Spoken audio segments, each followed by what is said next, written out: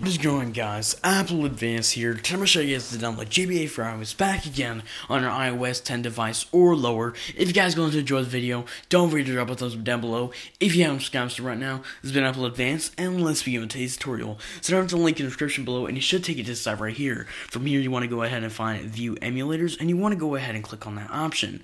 From here, it should bring you to this page called All Emulators, and from here, you want to scroll down until you find GBA4iOS. Go ahead and click on the GBA4iOS logo. And once you actually click on it, you should get a prompt on your phone asking you, would you like to install GBA4iOS?